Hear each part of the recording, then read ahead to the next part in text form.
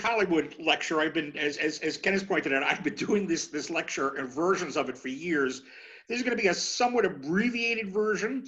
When we get the all clear, and it's not going to be on May 1st, when, like in the years ahead, I do this.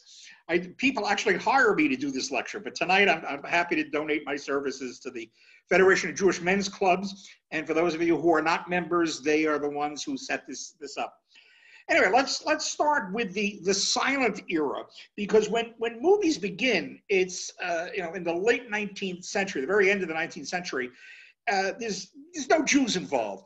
Jews become involved in the early part of the 20th century with the Nickelodeons, because if you could afford to rent a storefront and had a projector and a sheet and some benches, you were in business. And so people like Marcus Lowe and Adolf Zukor and William Fox started to do this. And then they started to realize, especially as they were, showing these like 10-minute films. And then once everybody saw it, what do you do with it? And they realized, wait a second, why don't we make our own movies and we could show them, and then we can make money selling copies to other people. And that's really how the movie business began.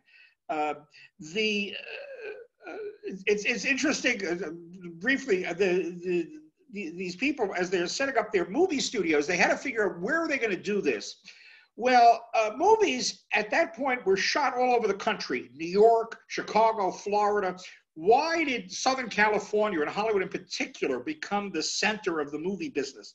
And the reason is something called the Motion Picture Patent Trust Company. This was people like George Eastman of Eastman Kodak and Thomas Edison, and all the people who owned the patents on cameras, on film developing, and who made sure that you did business with them or you didn't do business. Well, eventually some people decided they didn't like dealing with them. And if they were in Southern California, they were far away from the enforcers for the Patent Trust Company. And if some of the goons showed up, the Mexican border wasn't that far away. So that's really the birth of Hollywood. Now, if I've seen a number of silent films, but a number of silent films with Jewish characters. And again, if you're looking for something interesting to do with your groups down the road, the National Center for Jewish Film in Brandeis has many of these films. Early images of Jews in the movies were often stock figures, because movies were not high-class entertainment. They were playing to immigrant audiences. And so they were often comic. So there's a movie called Cohen's Fire Sale. Cohen has a store, business isn't well, he sets fire to it, and that's his fire sale. There are movies like The Coens and the Kellys and A.B.'s Irish Rose, based on the Broadway show. These were a lot of stereotypes, but then all of the characters were stereotypes. It wasn't so much they were picking on Jews, they were picking on everybody.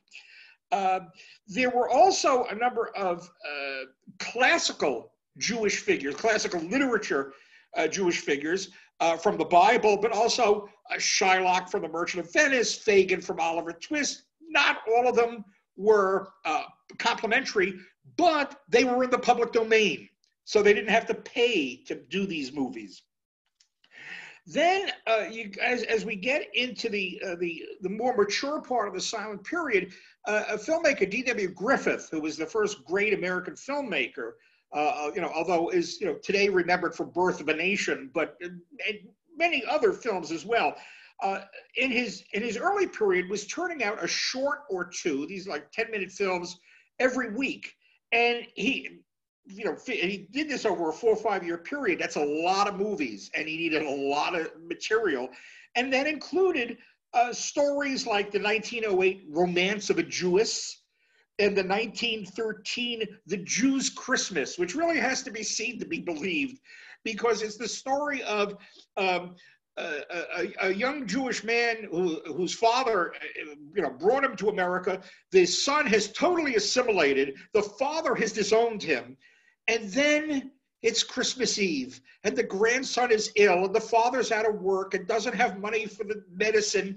And so the grandfather pawns, I think it's his prayer shawl and sitter to get money to get the medicine for his grandson and a little Christmas tree for the house, and everybody's reconciled.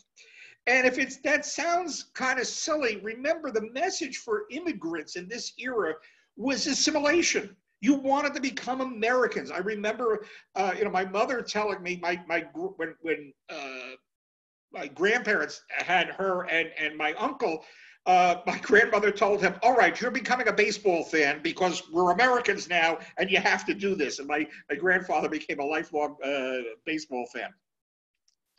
The early movie studios start really in the late teens, early 1920s. And most of those studios exist in some form today. Universal, Columbia Pictures, MGM, Paramount, Warner Brothers. Carl Laemmle, who was the founder of Universal, hired so many of his relatives that Ogden Nash wrote a poem about it. And this is the entire poem.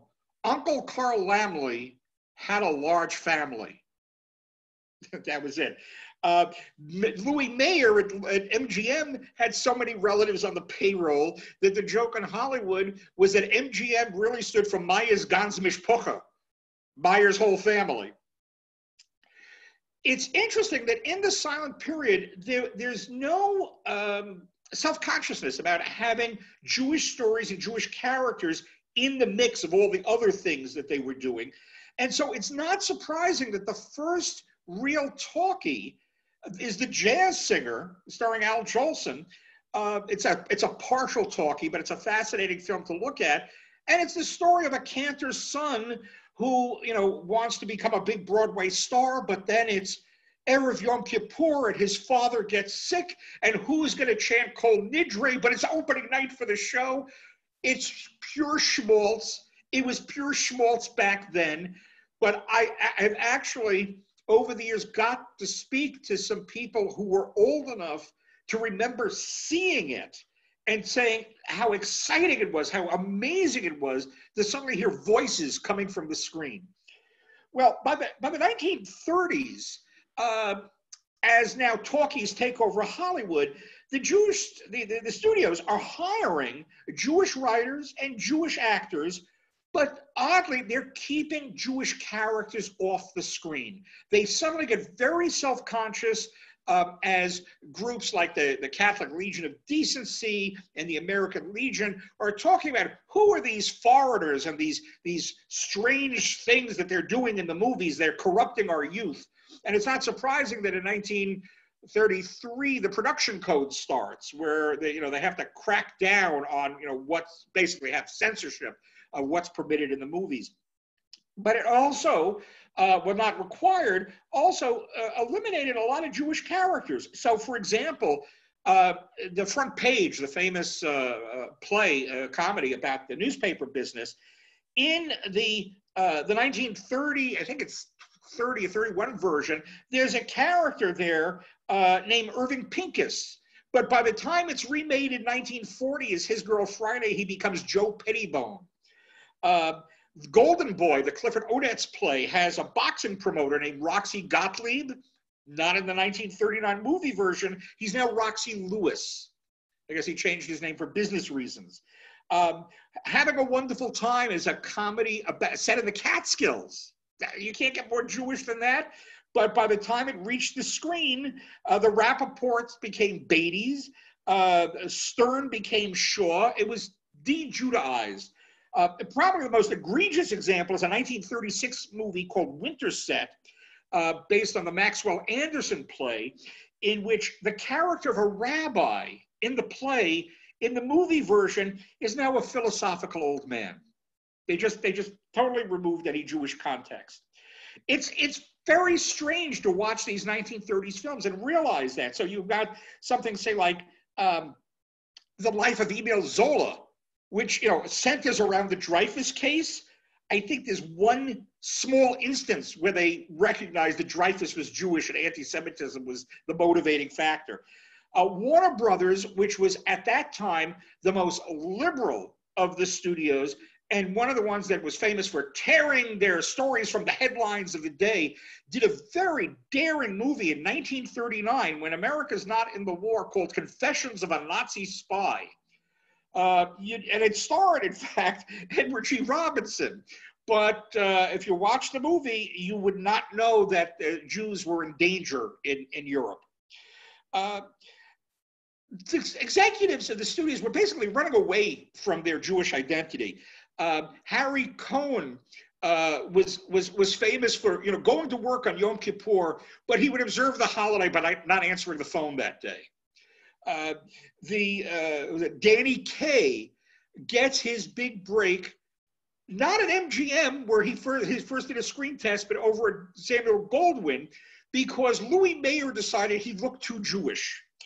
Probably the most famous story is David O. Selznick was approached by Ben Hecht to give money to a war relief fund. It was a Jewish war relief. And Selznick goes, I'm happy to support charity, but I'm no more Jewish than anything else. And Hecht, knowing that Selznick was a gambling man, said, all right, I'll make you a deal. I'll call up 3 of your non-Jewish friends. If one of them says you're not Jewish, you don't have to make a donation and put your name on as a sponsor. So I'll do the short version. They call up 3 people, and each one goes, yeah, of course he's Jewish. And by the time they get to Leland Hayward, who was one of the big agents in Hollywood, he goes, what are you talking about? Davey's a Jew, and he knows he's a Jew. And so Selznick ended up writing the check and becoming a sponsor of Jewish war relief. The war changed things. Once America got into the war and Hollywood backed the war effort in a big way, Jewish characters could be part of the mix, because the cliche was, you had the guys in the foxhole, you had the guy from Texas and the guy from Brooklyn and the guy from Chicago, and so you could have a Jewish character as part of that mix. So in Action in the North Atlantic, Sam Levine co-starred with Humphrey Bogart playing Chip Abrams. And as that same year, George Tobias was Assistant Crew Chief Weinberg in Air Force. So now it was part of the mix. They weren't like representing, Jews per se.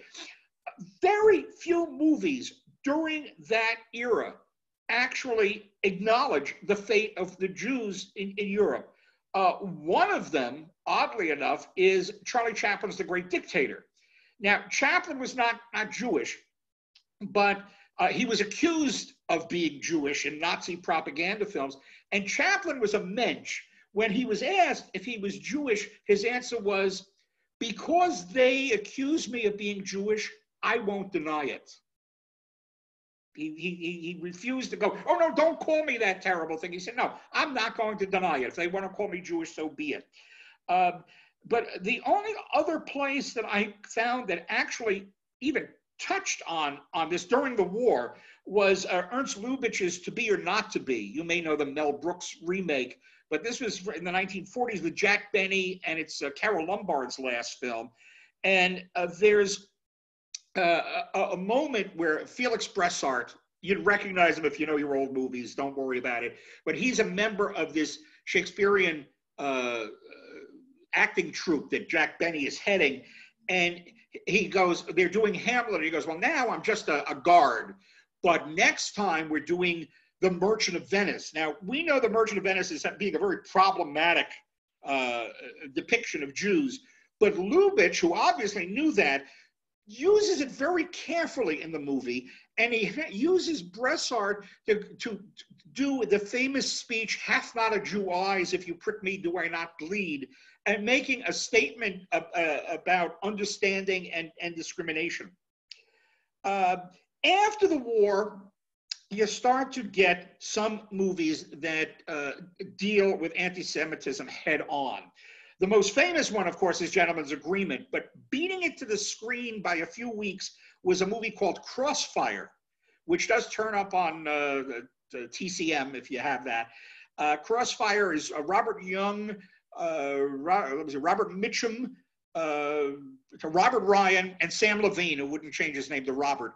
And Robert Ryan is an anti-Semitic vet who kills Sam Levine, and Mitchum is a good guy vet, and Young is the policeman, and they join forces to trap Ryan and bring him to justice. Of course, the gentleman's agreement is the famous one, and when Darryl Zanuck, who is not Jewish, bought the movie rights and found out that Dori Sherry, who was Jewish, was doing Crossfire, Zanuck called him up. He said, "How could you be doing Crossfire when I am personally producing Gentleman's Agreement?" And Sherry goes, "Darryl, let me tell you something. First of all, you didn't discover anti-Semitism. Second of all, it's going to take more than 2 movies to wipe it out." So Gentleman's Agreement actually became a big hit, and there was actual polling that was done in, it would have been 1948, the year after the movie came out, that showed that attitudes in the American public changed. It was a movie that had a big impact. Did anti-Semitism go down? That I couldn't say, but now people didn't want to admit to having anti-Semitic views. But still, there was a lot of self-consciousness in Hollywood. Samuel Goldwyn was given a book about the Jews of Montreal by his wife, and he always listened to what his wife said. And he hires Rig Lardner Jr., who was not Jewish, to do a screenplay adaptation. And Lardner turns it in, and Goldwyn calls him in for a meeting, and he goes, "You know, I hired you because you weren't Jewish, and you betrayed me. You wrote the script like a Jew," and ended up not making the movie. By the 1950s, the studio chiefs are dying or getting fired. By the decades and by the end of the 1950s, Jack Warner is the only one of the old moguls who's still in power. Louis Mayer was fired at MGM, replaced by Dori Sherry. Selznick and Goldwyn do their final productions. Harry Cohn, and this is a great story, dies in 1958, and he was a real tough piece of work. He could be, really abusive. And when he died, the way this story goes, this may be one of these apocryphal stories, there's a huge memorial service on the Columbia lot. And according to the story, a reporter asks somebody on the lot, "I thought Harry Cohn was so disliked. Why are all these people here for this memorial service?" And the answer is, well, it just goes to show, you give the public what they want, they'll come out for it every time. By the late 1950s, you now see that Hollywood is now dealing with anti-Semitism as a safe issue. And so you get Me and the Colonel with Danny Kaye and Kurt Jurgens as I think he's a Jewish tailor, and an anti-Semitic Polish military officer who were forced to join forces to flee from the Germans. 1959, the movie version of The Diary of Anne Frank is made. And also that same year, The Young Lions with Montgomery Clift as someone who challenges a small town anti-Semites and wins their respect. According to this movie, to be Jewish seems to be you're a sensitive New York intellectual. What's actually interesting, besides all the biblical epics, is that by the late 1950s, Jewish authors have hit the mainstream. People like Bernard Malamud, Saul Bellow, and Philip Roth, and Herman Wouk. And Herman Wouk is really important, not only for the Caine Mutiny, in which the Jewish lawyer Barney Greenwald is actually allowed to keep his name in the movie version, although he loses the Jewish motivation from the novel. But then Marjorie Morningstar, which is about, Natalie Wood is a young woman. She wants to change her name and become an actress because her real name is Morgenstern. But this is a movie that shows a Jewish family. It shows them preparing for a bar mitzvah, sitting down for a Passover Seder. We've come a long way from Gentleman's Agreement, where Gregory Peck explains to his son, "Oh, Jews are just like everybody else. See, they go to their church. They call it a temple." He's trying to, smooth out all the differences. With Marjorie Morningstar, it says, no, the differences are okay. In the 1960s, it now seems to be, it's now safe for Jews to appear on the screen. You get the movie version of Exodus about the founding of Israel. filmmakers like Woody Allen and Mel Brooks and Paul Mazursky, get to make movies with very Jewish characters in them. Stars who probably wouldn't have been stars in the 1930s or 40s, like Dustin Hoffman and Barbra Streisand, become big stars. And you also get these continuous serious takes about the Holocaust, like Judgment at Nuremberg, and most notably The Pawnbroker, which is the first movie to deal with the survivor's guilt, somebody who has survived the Holocaust, and that itself is a burden. Moving ahead, like I said, I'm doing this a lot faster than I usually do. In the 1970s, Neil Simon is doing The Sunshine Boys, Plaza Suite, The Goodbye Girl, and big musicals. Some of the biggest musicals of the era are extremely Jewish. Cabaret, Fiddler on the Roof, of course. I suppose you could even argue Jesus Christ Superstar. And you get something new in the depiction of Jewish characters in the movies. You start to get a number of movies that are about interfaith couples, a number of them. The Heartbreak Kid, The Way We Were with Streisand and Redford, and one of my all-time favorite movies, Annie Hall. You also get very Jewish Jews. I mean, Jews who are like they're Jewish characters and they're not apologizing about it, and there's nothing special. It's who they are. One of the best indie films of the era is Hester Street, which is about basically about the Jewish immigration experience, and with a very young Carol Kane, I think her first movie appearance. You get Ron Liebman is the Jewish labor lawyer in Norma Ray. And this is a movie that if you've never seen, you've got to track down. The Frisco Kid with Gene Wilder and Harrison Ford, where Gene Wilder is this Polish rabbi at the bottom of his class who's sent to the Wild West of America to be a rabbi there for a new congregation in San Francisco.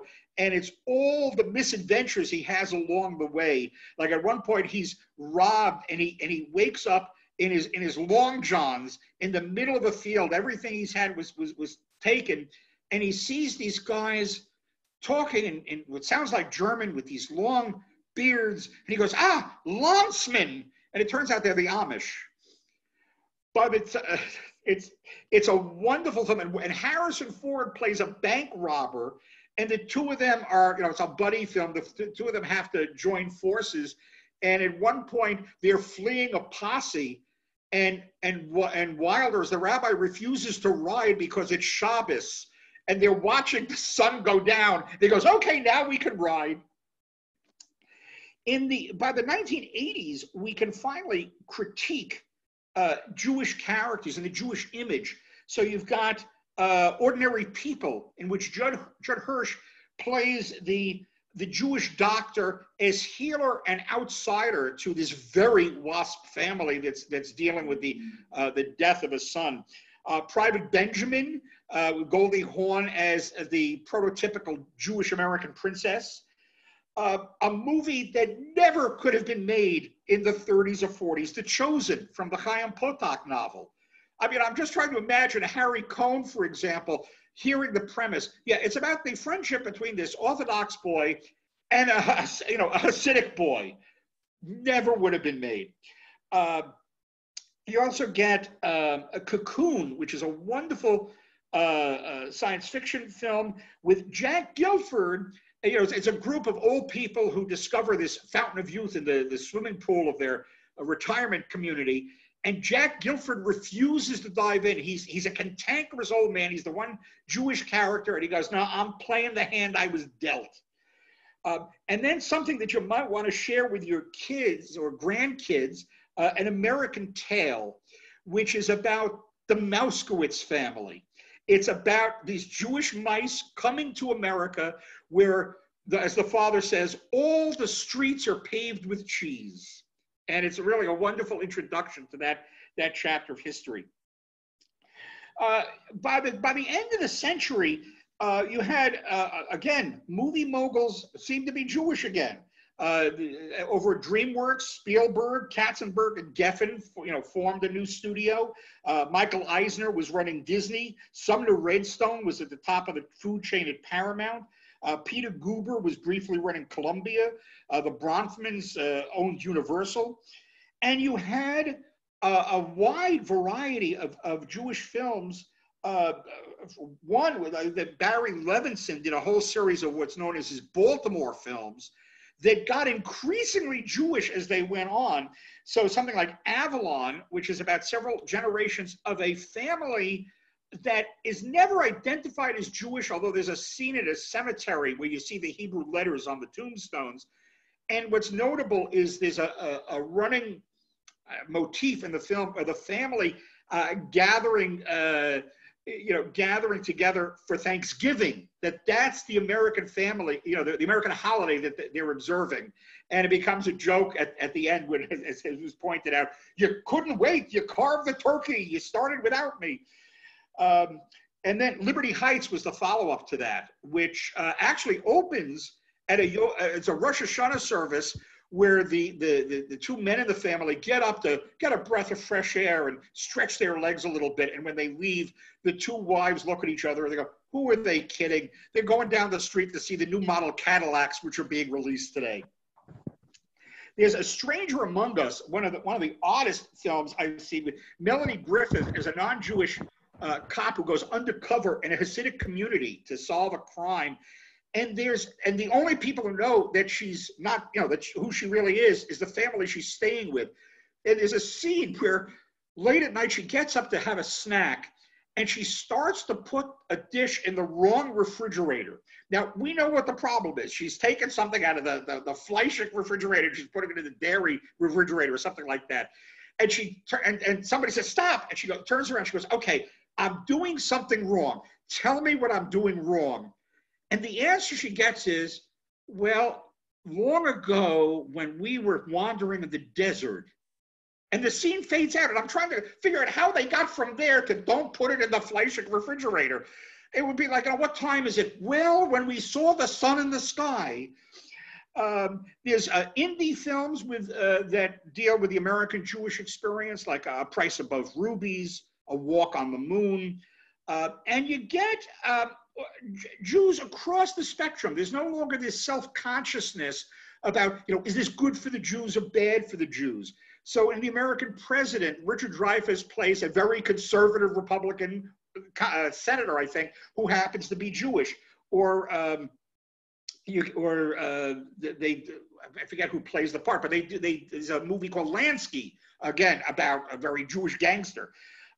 There's a number of movies, will always be movies about the Holocaust because we can't forget. Schindler's List, obviously.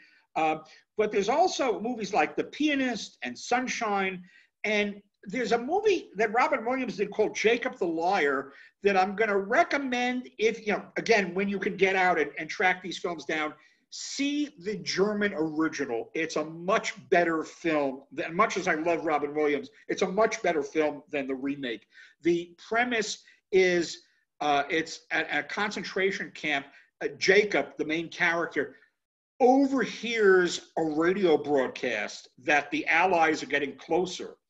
And he starts passing the word to the other prisoners, and it cheers them up. I mean, this is hope. And now they ask him for more, and he doesn't have any more, and he starts making up stuff to tell them. It's a lovely film. So like I said, I promised I would keep this to about a half an hour. So where do we go from here? As we're now 20 years into the 21st century. Well, there are still Jewish characters be in movies. Some of them good, some of them not so good. One of my favorites that I recommend is Keeping Up with the Steins, about a Hollywood agent who wants to outdo his rival in planning his son's bar mitzvah. And the opening is the rival's son's bar mitzvah, of the theme of which is the Titanic. And you see the reception where the curtains open and there's a mock-up of the Titanic, and this gorgeous model is holding up the bar mitzvah boy, and he goes, "I'm king of the Torah." And the movie, though, ends up as a charming thing about what a bar mitzvah really ought to be about. There's also, let me see, Keeping the Faith with Ben Stiller and Edward Norton as childhood friends. Stiller becomes a rabbi, Norton becomes a priest, and they remain close together. They have this girlfriend played by Jenna Elfman. Well, the priest obviously can't have a girlfriend, but the rabbi starts to fall for her, and she's not Jewish. And I was just sitting there through the whole movie going, please don't let this end up this way, because at this time I was doing a series of talks on movies at my old synagogue, and I knew they were going to blame me for it. And at the end of the film, you see she's taking lessons with the senior rabbi played by Eli Wallach to convert. I go, okay, good, I'm off the hook. Finally, this is the way I like to end this talk. What I would like to see is Hollywood get ahead of the curve. I would like to see religious observance across the board. Why everything? The only religious Jews we see in movies, for the most part, are Orthodox or Hasidim. Ben Stiller in Keeping the Faith is one of the few conservative rabbis that I've seen in a movie. Let's see Reform and Reconstructionists and let's see the whole range of the Jewish experience. Perhaps that's where we'll know we really have arrived in the movie business. As I said, I promised I'd keep this to a half an hour. So if you'd like to unmute, or we can do this through chat and take some questions. I've unmuted everybody. Unmute all. Okay, they're all unmuted. Okay.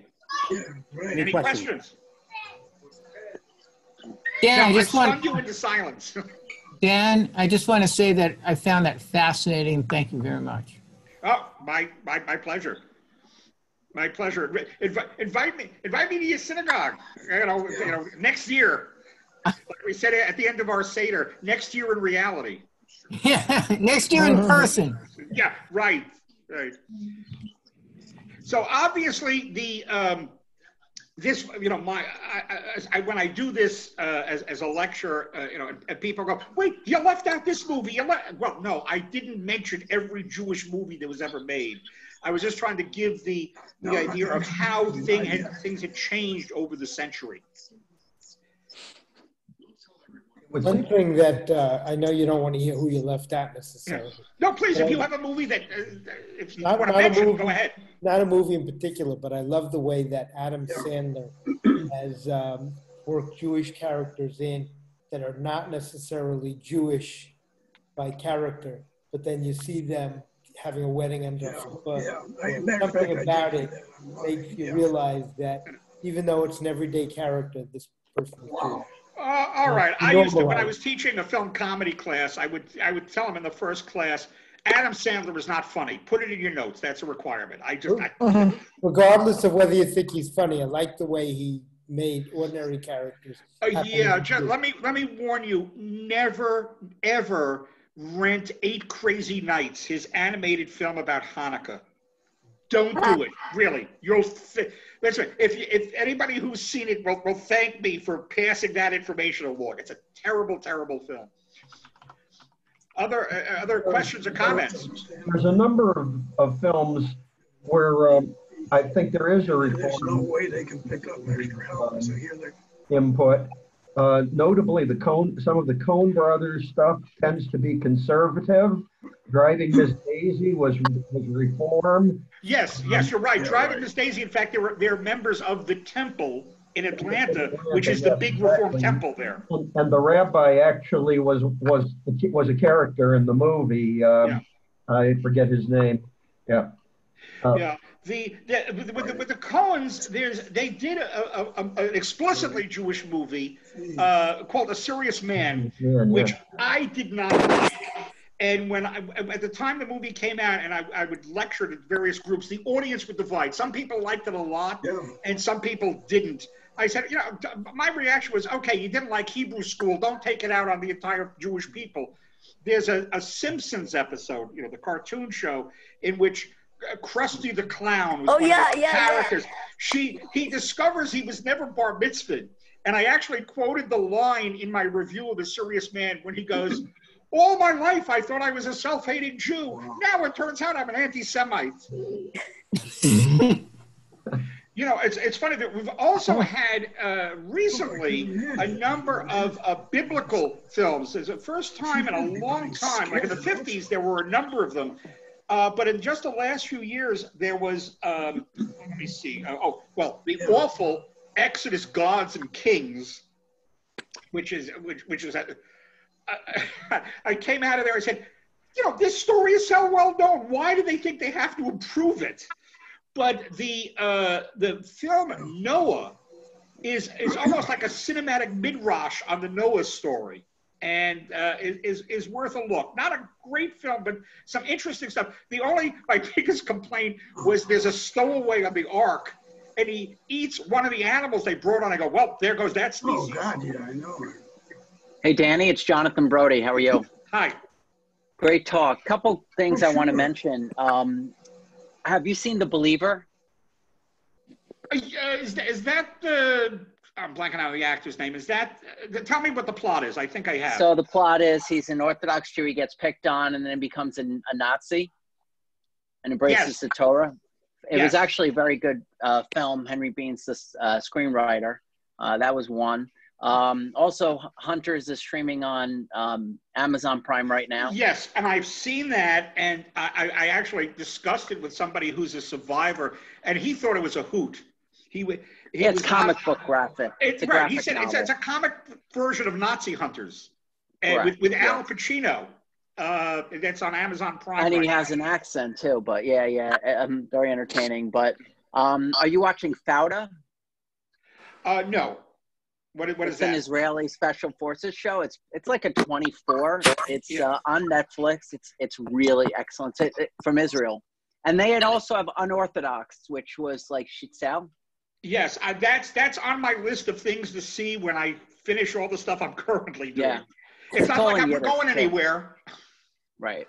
Exactly. So, but your talk was real informative. I like Gentleman's Agreement, one of those older films. Really well done.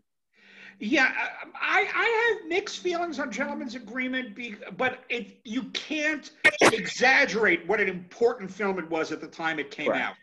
That's right, at that time. So Dan? Yes? No, finish. I'm good. Thanks, Danny. Sure. Then there's the outlier and total hoot of Hebrew Hammer. Oh, we actually showed it at our show. Yes, the Hebrew Hammer. It's sort of like a send-up of blaxploitation films, a Jewploitation film.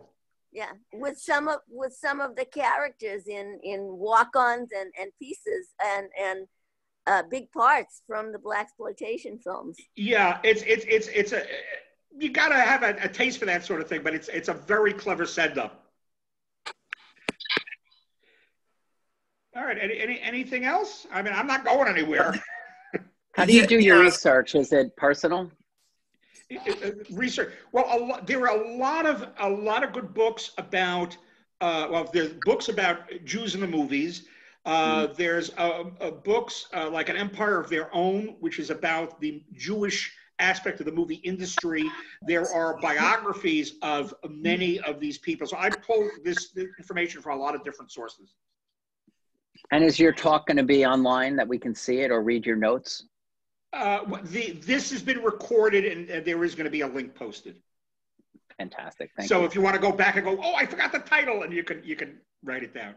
Thanks, Danny. Okay, I guess. Danny, I have a question. Oh, please. Thanks. We were watching that special last week about. I guess it had to do with Passover, and they were mentioning during it that Harold Arlen, when he wrote Over the Rainbow, did it with the Holocaust in mind. Do you know anything about that? No, but no. Well, actually, he couldn't, because Over the Rainbow was for a movie in 1939. Right.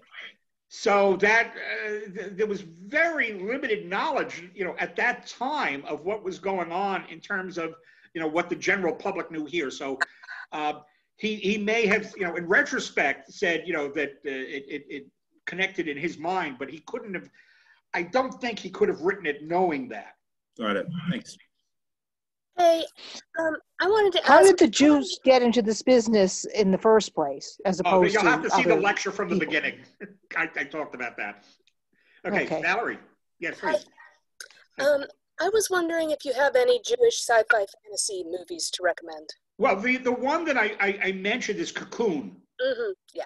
That the Jack Gilford character, you know, it's like 4 elderly couples and this alien pod, whatever. It's been a long time since I've seen the movie. Lands in their swimming pool, and they find when they go into the pool, it's like a fountain of youth, and you know, so very very much of a science fiction film, and you know, with a Jewish theme to it. No, I can't think off the top of my head. Well, of course, Spaceballs. Oh yes, Jews in space. It happened. Yes. Yeah. For those of you who don't know, there's Mel Brooks' send-up of Star Wars. Okay, I guess we're gonna wrap this up. So anyway, so thank you all for coming. I hope you enjoyed this. We're gonna get through this. All right. Keep the faith. Stay healthy. Stay sane. Thank you, Dan. Thank you. May the Schwartz be much. with you. Thank you. Fantastic and fun. You stay safe. Yeah, you Thank stay you, well, and thank you very much. Okay, and a link will be posted Great. of the talk. Thanks. Great. Thank you. Thank you. Thank Bye, you very everybody. much. Bye. Bye. Bye-bye. Stay well, everybody.